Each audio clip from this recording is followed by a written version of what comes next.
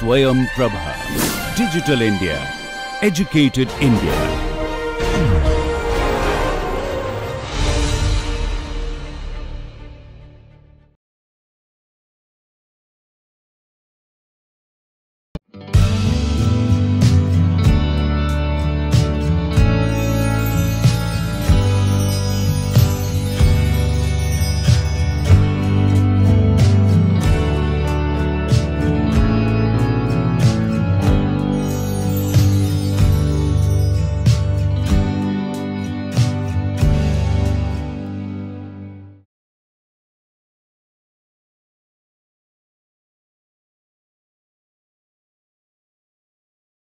Hello and welcome friends to this third and concluding lecture on power.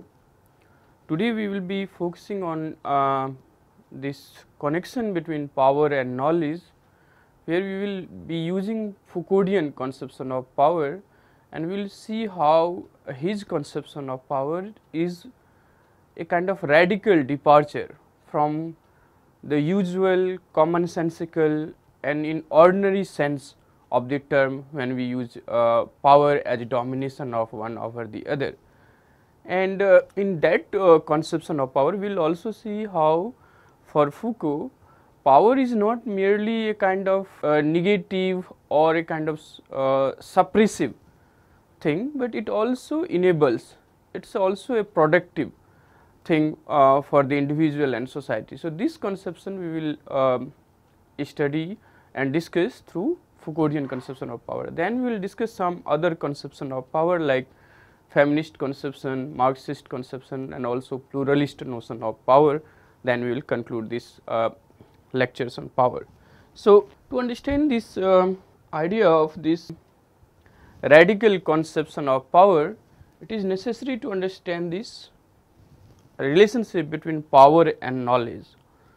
Now, this relationship is very unique, and many scholars have argued, and some of you may also be familiar with this idea that knowledge is power. So, if you are knowledgeable about something, that knowledge empower you or gives you power to do something about that knowledge. So, knowledge here is understood as a kind of enabling thing for an individual about doing something or to use that knowledge for certain purposes, for society, for self, or for humanity, and so on.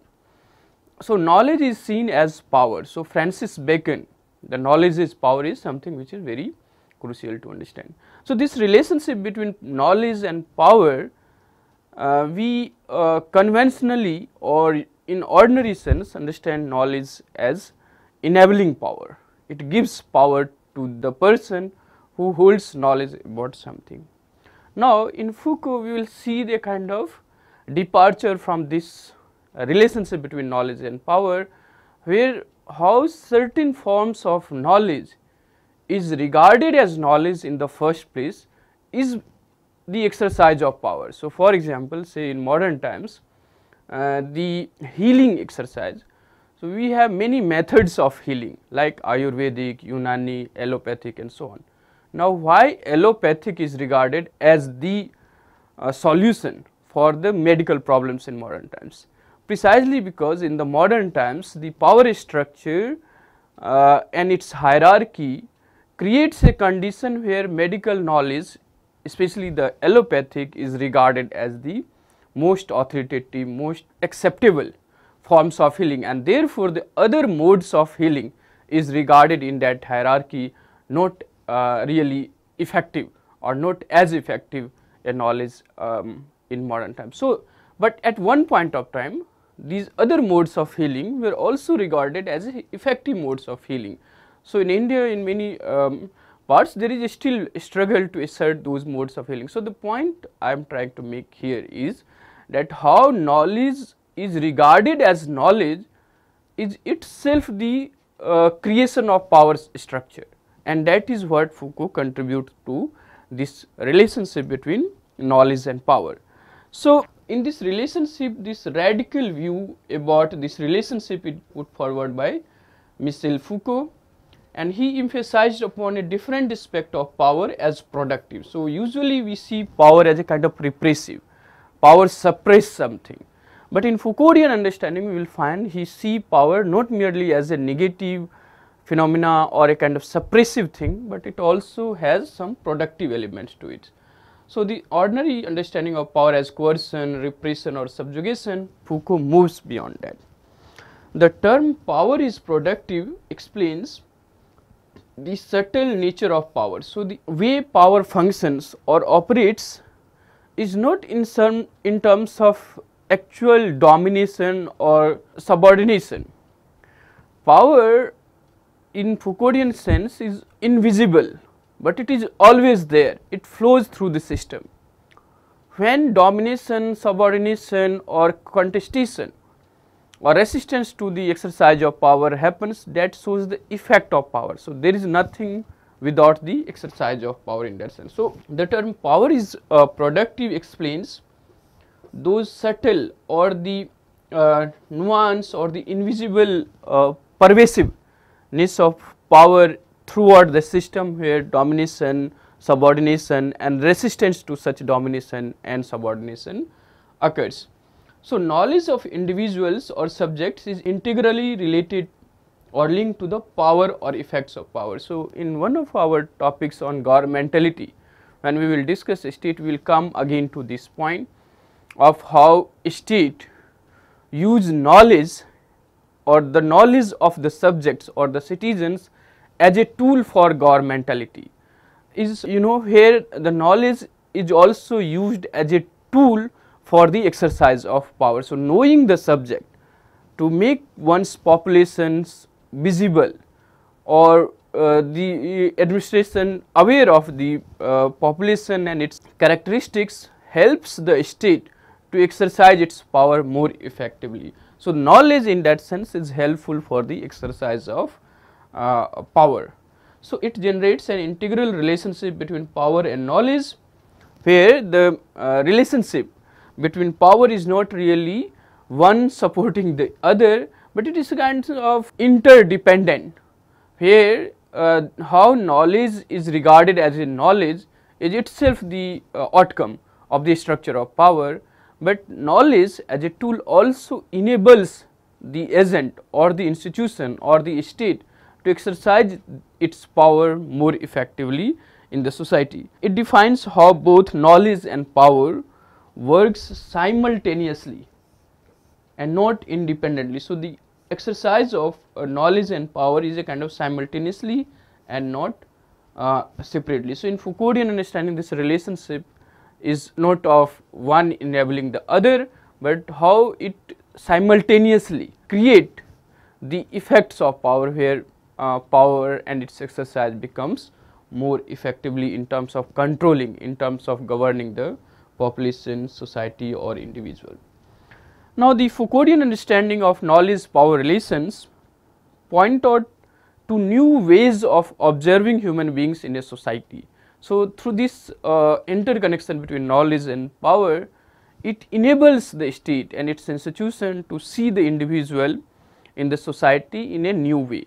So, for him, power is not always then repressive or brute or punishes people, but exercise of power is more about techniques or use of techniques like surveillance or gaze to gather knowledge about the subject people and to make the effect of power that is realized over the docile subject bodies.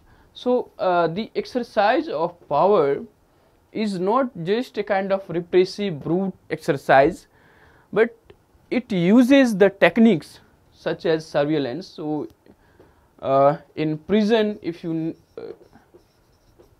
know the way the inmates are controlled or governed or managed, is something the exercise of this constant supervision or surveillance over them. Similarly, any state while governing or controlling the population uses certain techniques of power, and that techniques of power is not just about merely brute or suppressive exercise of power, but it is something where the role of knowledge, techniques or the modes of such techniques like surveillance and gaze enables the state to gather knowledge about the subject, and then that knowledge enables that institution to govern and control them in a more effective manner.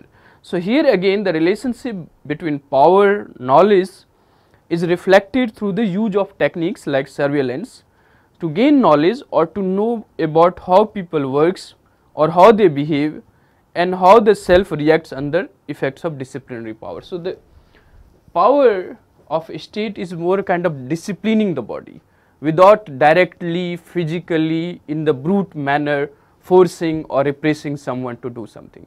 So, in modern times, and more on this we will discuss when we will discuss governmentality, when governmental power is more effective when government is not physically available. So, it creates a conditions or a structures or which conditions the individual to act, behave and express in a certain ways, and that invisibility of government is a reflection of its most effective use of power through the techniques of governmentality or disciplinary power.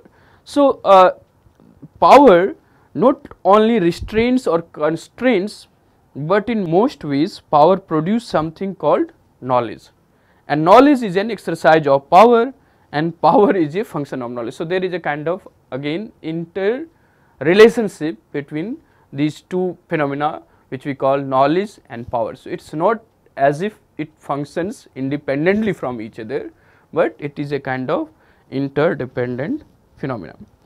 Now, Foucault, in order to understand the relationship between power and knowledge, also emphasized on subjugated knowledge. So, how the knowledge or what we term as knowledge is the exercise of power, or to understand this relationship between or interrelationship rather between knowledge and power, he tried to argue it through this idea of subjugated knowledge. Now, he made a distinction between subjugated knowledge or disqualified knowledge and knowledge which is imposed by an order based on scientific significance or having scientific hierarchism of our local knowledge.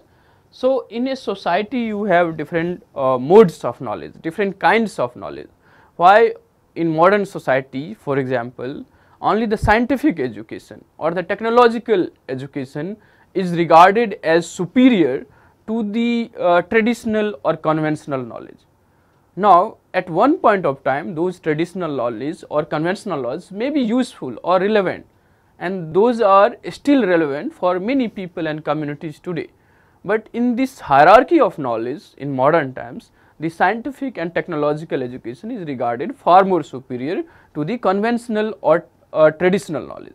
Here the traditional or conventional knowledge or local knowledge is regarded far more inferior or in a kind of subjugated knowledge than say modern scientific and technological knowledge. So, for him subjugated knowledge is understood as a set of disqualified or local or believed to be inadequate or insufficient knowledge which is considered inferior to the knowledge derived from science or under scientific hierarchism. So, these are the forms of subjugated knowledge which is understood as a disqualified, local or believed to be inadequate or insufficient knowledge in comparison to the knowledge that is derived from science or under scientific hierarchism. So, some of the disqualified or subjugated knowledge that Foucault talked about were psychiatric patients, ill persons, of the nurse, of doctors and knowledge about the medicine. So, he talks about a lot of forms of subjugated knowledge, and that reflects the constant power struggle in terms of creating or positioning one form of knowledge as superior, scientific, hence acceptable, and other forms of knowledge as inferior, traditional, conventional or insufficient, inadequate knowledge. So, he argued that the re-emergence of such disqualified or subjugated knowledge makes us realize that historical struggle. So, this point is very crucial to understand how a particular forms of knowledge becomes a authoritative forms of knowledge or superior forms of knowledge. That is about the historical struggles or conflicts of opinion took place between hierarchy of knowledge available on grounds of its having scientific validity or not. So, here the basic argument about the knowledge and power and the hierarchy of knowledge is that nothing which we take as for granted or which we assume as superior, it was not superior or it has not been superior throughout the history. There have been a constant struggle or conflicts of opinion about a particular knowledge or forms of knowledge, whether it is superior or not. This idea of scientificism or rationality and other things which comes much later, but this struggle over what constitute knowledge and what is not, which form of or what method of knowledge or inquiry can be regarded as superior or not. So, in modern times a lot of things you may happen. For example, I give this example that a form of knowledge is most scientific which is based on the experiment, and that experiment legitimizes that knowledge. That means any person in any lab sitting across the globe involved in the same experiment should arrive at the same result. Only that form of knowledge is considered as most scientific or acceptable form of knowledge. However, human beings also have other modes of knowing, for example, intuitions or guts feeling and so on. Now, those modes of knowing through your guts feeling, so which you know, but you cannot experiment, you cannot explain scientifically, should that form of knowledge regarded as inferior in this hierarchy of knowledge? So, those are the questions which leads us to understand the making of any knowledge as superior or inferior is part of the historical struggle where the scientificism, rationality and methods of inquiry becomes merely as a tool for establishing some modes of knowledge as superior and delegitimizing or disqualifying other modes of knowledge. So, the structure of power and knowledge is in constant interrelationship in creating this power structure or hierarchy of knowledge.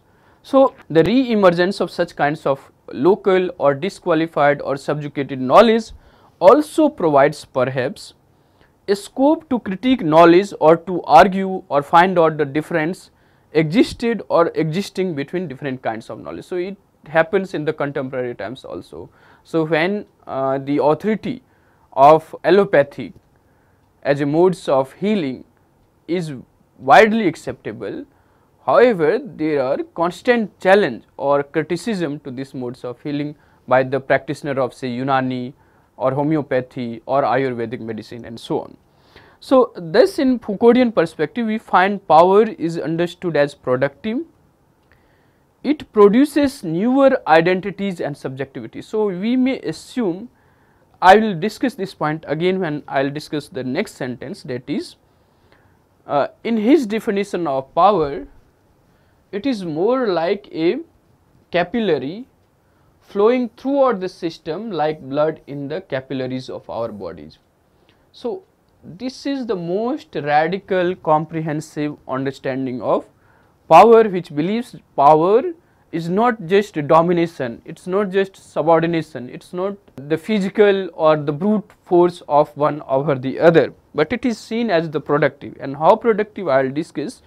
But the circulation of power in the system is like capillary in the veins, the blood which flows through our capillary throughout our bodies. Similarly, power circulates throughout the system. When we see the instances of say domination or subordination or resistances to such dominations and subordination, those are the effect or the particular instances of power, but power is always already flowing throughout the system. So, it flows through this between doctor and the patient, teacher and the pupil, the superior officials or the subordinate officials. So, those circulation of power is already always present. When a superior or a teacher or a medical practitioner uses that power, that is the particular instance or effect of power, not really the power feature. So, the both here, the teacher or the pupil, subordinate or the superior, doctor and the patient are the subject of power. The power over whom it is exercised and the one who is exercising the power, both are here the subject of this circulation of power throughout the system. Now, in this definition of power, you may find this definition similar to say Talcott Parsons' idea of power as money functions in the economy, or for example Hannah Arendt idea of power too, it is a kind of positive power. However, in Foucault we have very radical and most comprehensive account of power so far, where the exercise of power in terms of controlling or discipline really its effect. Power is already present and flow through the system, which produces newer identities and subjectivities through the techniques of governmentality. Now, there may be a kind of misconception when you get to know that power is like all pervasive phenomena, then what is the scope of any alternative or newer identities or subjectivities that can be produced? This is precisely the point which Foucault is trying to argue, that power is not just about suppression, but it also has enabling capacity. So, human subjectivities, when is conditioned by the structure of power that is in operation, it also gives him or her the opportunity to resist those power, to resist such domination, and that resistance is again coming from the same structure of power, but enables or creates the possibilities of creation of newer identities or newer subjectivities. So, it is not like that power, when understood as all pervasive, closes any possibilities or restrain or limits any alternative imagination of identities or subjectivity. In fact, power is like enabling thing where individual can create newer identities and newer subjectivities, and not just become merely the subject or the victim of power. So, now that is the conception of power by Foucault, which we have seen through this dichotomy between knowledge and power. Next is the feminist conception of power, where the focus is the basic idea that how the structure of society or family or the state, which claims to be neutral, makes this suppression or discrimination of women almost invisible in its discourse. So, the focus of feminist writings or feminist scholarship is how power relationship operates in the society, which makes half of the population vulnerable or discriminate them against the other half of the population. So, how this subjugation of women or suppression of women is ensured through these particular modes of power, which radical feminists argue as the patriarchy. So, these structure of power which we will discuss. So, feminist questions first the women's systemic, structural and the unequal access to power. So, feminists believe that the system of patriarchy, and which we will discuss what is this patriarchy, subjugates or dominates and deprived women of resources and equality. So, it started from right from the family and not necessarily in the society or in the state. So, what happens to women in the society and state is the extension of domination and discrimination that women faces in the family. So, the real power struggle or real justice or quest for justice start with the family, where men and women should be treated equally. They should be given equal opportunities right from the family to the society to the state, and therefore, they do not just talk about discrimination in the society or state, but also in the family. And the patriarchy therefore is that structure of power which subjugates, which justify the subjugation and discrimination of women and put them in the inferior condition and so on. So, patriarchy as a system of domination operates at different levels in society, economy, political and cultural and so on, and at the same time it overlaps with other system of power also. For example, the idea of race, class, caste, which also divides the population on the issue of race or class or caste. Now sometimes the structure of patriarchy overlaps with these structure of power that is based on class, race or caste. For instance, a Dalit or a lower caste woman is affected differently under system of patriarchy in India than a white upper caste woman. So their oppression or subjugation is not equal. So that shows the intersectionality in terms of how power structure often come together to treat a particular subject in a different way depending upon his or her social historical status. But oppression or subjugation of women exists in different setups across the globe. Now in the context of India, I have given the example. Similarly, between black and white women, although they both are women, face different kind of subjugation or discrimination. So we have different kind of feminists. So liberal feminist particularly highlights the shortcomings of concepts of liberty, equality, rights and justice that fails to pay attention to the women or gender issue prevalent in society. So they argue for equality, such as that power should be equally distributed among men and women, so that women too enjoy equal power like men in society and can live with dignity, respect and identity of her own and so on. So these are the arguments of liberal feminists.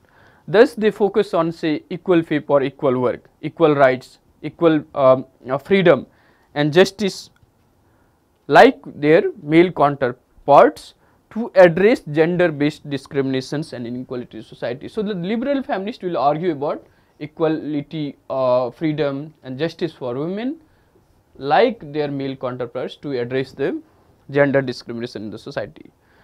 So the Marxist explanation of politics is based on this idea of class. There they are almost blind to the other kind of discrimination based on gender or caste. So Marxist feminists will argue about the gender blindness of the class analysis, and in the analysis of gender just society, radical feminist further questions the very basic division of society on gender basis. So this idea, many of you may be familiar with this difference between sex and gender. Now this discrimination or difference that is based on sex is biological, right, and the gender is something which is socially and culturally constructed. So what a particular gender and what role a particular gender should perform, it is not biological, it is socially and culturally constructed. Now the radical feminist will go one step ahead than the Marxist or the liberal feminist to argue about this basic division of society on gender basis, and they emphasize on the role of patriarchy, which is the root of all discrimination against women in the society, state and in the family. So they emphasize on patriarchy as the major reasons for subjugated positions of women in the society. So for feminists, gender is the prime category of social and political analysis. So they look at the gender, and through gender lens they study the power structure in the society, in the family and in the state.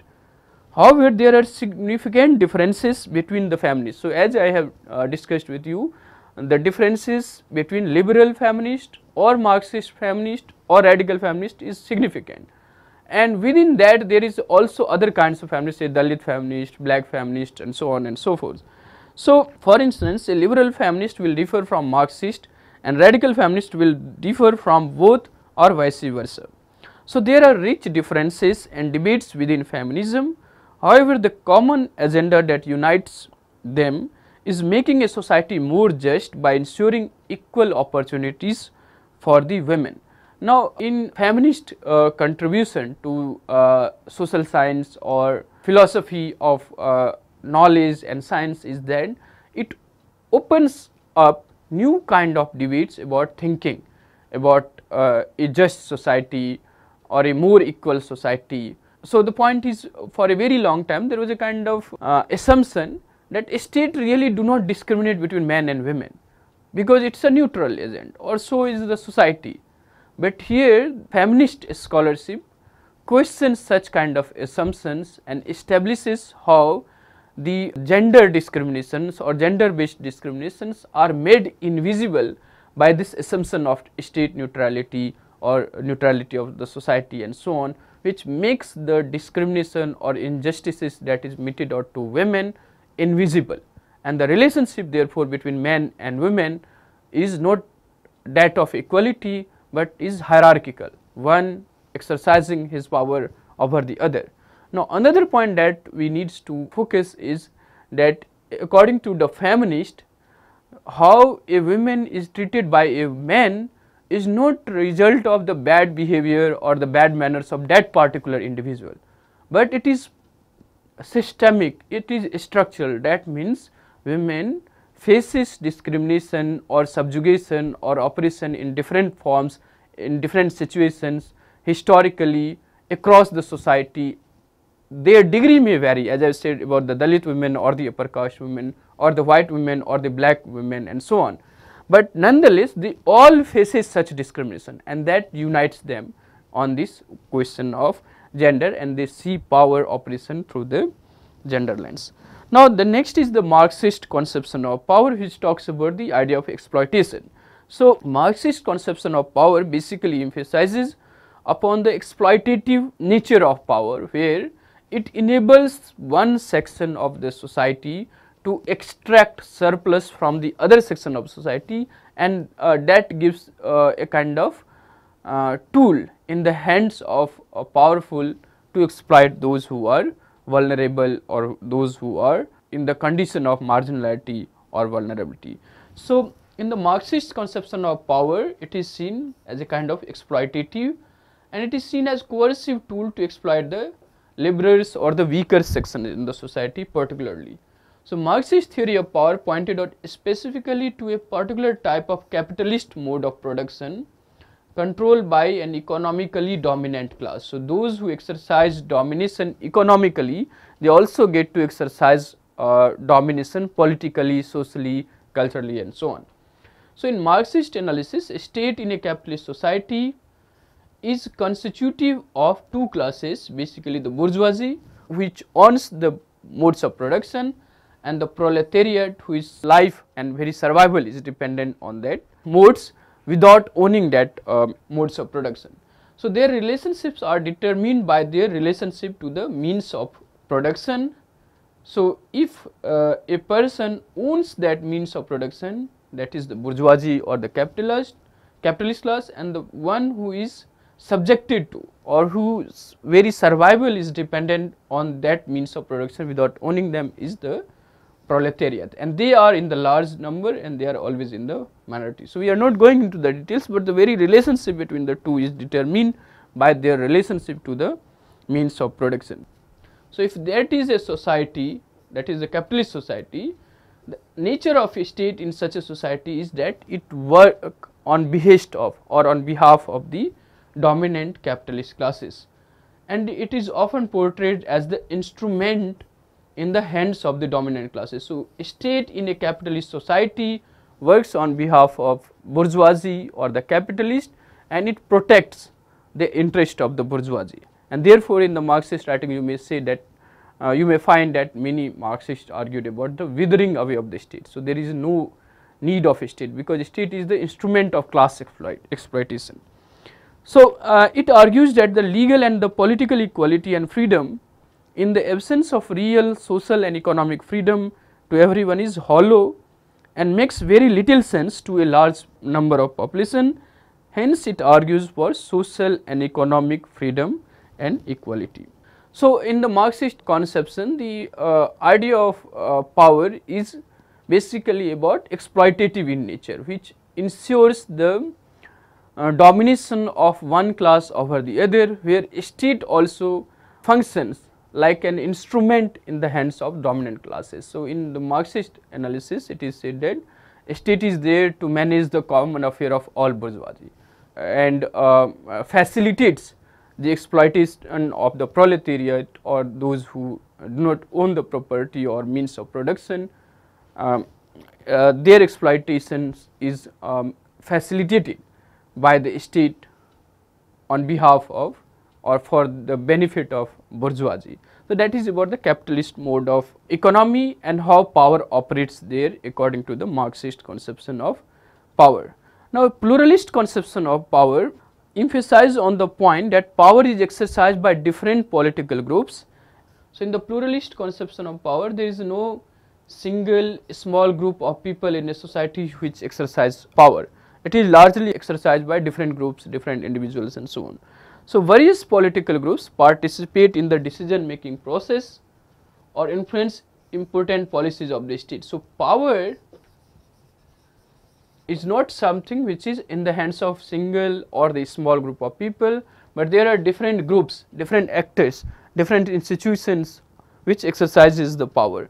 So, they all participate in the decision making processes or influence the important policies of the state. So, power really do not resides in one person or a group of person or a very few institution. It is like more plural in terms of its exercise or in terms of those who yields power or holds power.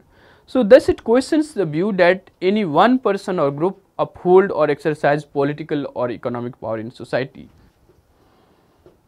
Unlike the sociological account of power which emphasizes on the centralization of power, the pluralists argue about decentralization of power in decision making process. So, the best example is a vibrant democracy.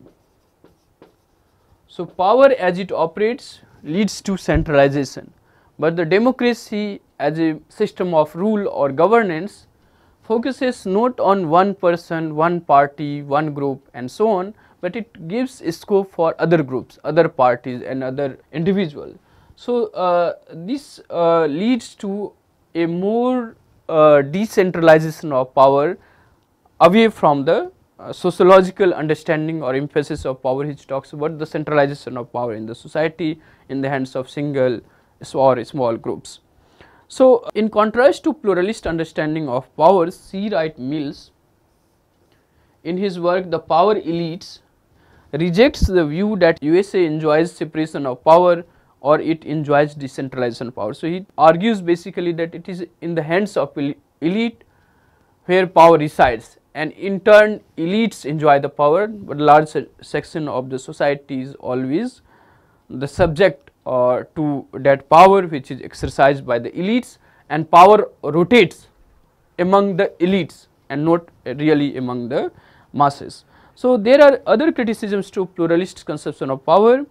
It is argued that it focuses only on the behavioralist approach, how power actually functions, and not really the wider dimensions of the inherent pervasiveness of power, even when many others are involved who actually controls the decision making. So, P. Bachrach and M. Barge questions the pluralists about the organized political agenda where some of the important socio-political issues gets unobservable or invisible, such as race and minority interest issues. So, in this approach the forms of discriminations or subjugations may never be made visible or observable, because they do not see the hidden structure of power which puts a particular community or a group of people in the condition of subordination. So, they also criticize the pluralists for not directly focusing on the power relationship as existing in a society which proliferates in terms of domination and subjugation of various classes in the society. So, in the pluralist approach they may see the visible participation or a exercise of power, but power by its very nature also have some hidden or some invisible characteristics where it puts some individual or some groups precisely because of certain decisions, certain policies and so on in the condition of subordination, and pluralists fail to understand those conditions of dominations and subjugations of various classes in the society. Now, in these 3 lectures we have seen different conceptualization of power, and we have studied its relationship between authority and legitimacy. Now, power remains one of the central but most complex and essentially contested concept in political theory, and this we have discussed through different scholars and different perspectives and their approach to power. So, it reflects the contested nature of such conceptualization. However, it is central in the organization of modern state and politics. So, you cannot think about and argue about politics in any society or state without referring to power. So, the power remains the central category in any discourse on modern society or modern polity. However, it is often not that visible or expressed. So, through many examples we have seen that the way power is understood in the commonsensical ordinary sense as suppression or the brute force or the domination is not really the adequate understanding of way power operates. So, right from the Stephen Luke's 3 stages of power or 3-dimensional view of power to Talcott Parsons to Gramsci and then Foucault, we have seen how power is most effective where its operation is made almost invisible. So, the comprehensive or the most adequate understanding is to understand the functioning or the operation of power where there is no direct or visible agent involving in its exercise, where everybody feels that everything is fine and they are doing for some great thing, and yet they are subject to a particular ideology or a particular power structure. So, power in that sense is most effective when its use or its exercise is made invisible. So, we have to finally remember both its negative as well as the positive dimension of power. So, power when it operates or it creates a structure of domination and subordination, it does not only have the negative role, but it also has the positive dimensions where it enables one to do something, to become something and provide them the opportunities and a scope to produce newer subjectivities and newer identities. For example, I am giving you these hypothetical examples. For a very long time Indians were ruled by the British rule, and generation after generation they believe that British rule will be there and that is their fate, then they should abide by or subject themselves to the British rule. But gradually they, in the same power structure, they realized, they mobilized and formed and created a newer subjectivities which give them the confidence to fight against the British. Now, how you understand that situation if it is just power is just about domination and subordination, but power also has the productive or the positive dimension where it enables the subject of its power to create newer subjectivities and newer identities, which we must also take into account when we discuss and debate about the power. It is not merely about domination and suppression. Now, to conclude this lecture, you can refer to some of these writings like Norman Barry, An Introduction to Modern Political Theory, and then Rajiv Bhargav and Ashok Acharya, there is a chapter by Menon on political theory and introduction on power. Michel Foucault, you can read from Power and Knowledge, that is the selected interviews and other writings. So, this is very original text on Foucauldian conception of power and the relationship between power and knowledge. And from Rod Deborah, you can study feminism and the state. So, these are some of the readings for this lecture today, and with that we conclude this lecture on power. In the next lecture we will take up new topic, that is on state and sovereignty. So, please write to us what you feel about this lecture, and also write your queries. We will be happy to respond. Thank you for listening. Thank you all.